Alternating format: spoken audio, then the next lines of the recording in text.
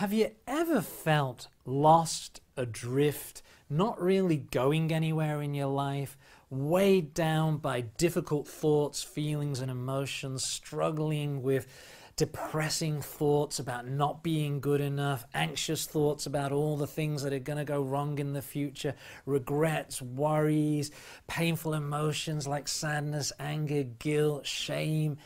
Have you ever felt that way? It's a bit like this. It's a bit like all those painful thoughts and feelings are monsters. The depression monster, the anxiety monster, the anger monster. And you are adrift out at sea in a boat. And the monsters are beneath the deck. And they've made a deal with you.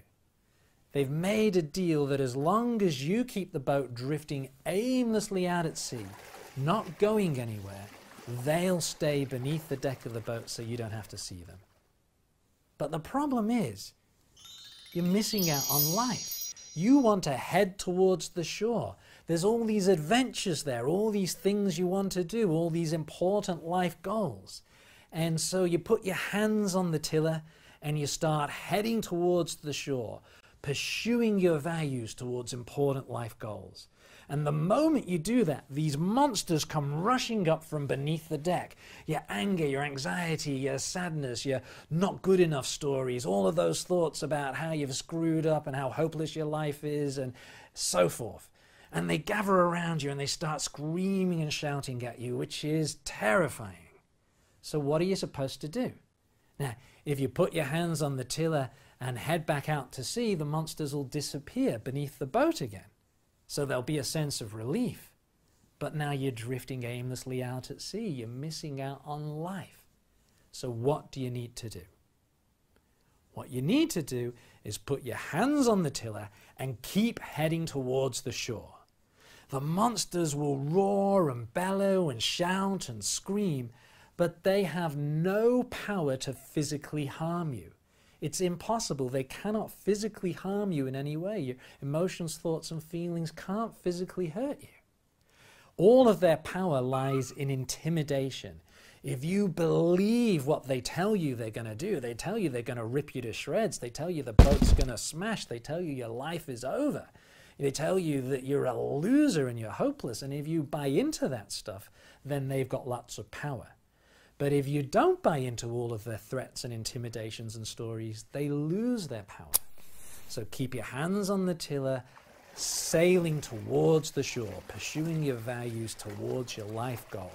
And you let all of those difficult thoughts, feelings, and emotions gather around you doing their monster stuff. And interesting things start to happen. You start to get a look at these thoughts and feelings in broad daylight. You start to see that these monsters are nowhere near as big as you thought they were. They are nowhere near as scary as you thought they were. They're still ugly. They don't turn into cute, pink, fluffy little bunny rabbits. They're still ugly, but they're no longer scary. They lose their power. As they lose their power, some of them disappear. Some of them hang around, and some new ones appear. You get new monsters saying, you know, when you get to shore, there'll be other monsters ready to eat you. You'll fail, you'll screw it up, your boat will smash on the rocks. And you let all of those monsters do their stuff as you keep your hands on the tiller, sailing towards the shore, pursuing your values towards important life goals, and you let the monsters do their stuff, and you expand your awareness. You notice there's much more here right now than just these monsters. There's a whole boat here. There's a whole sky here. There's a whole sea here. There's fish dancing in and out of the water. There's mermaids on the rocks. There's beautiful sunshine breaking through the clouds, and you appreciate the whole thing as you continue living your values, pursuing important life goals, hands on the tiller.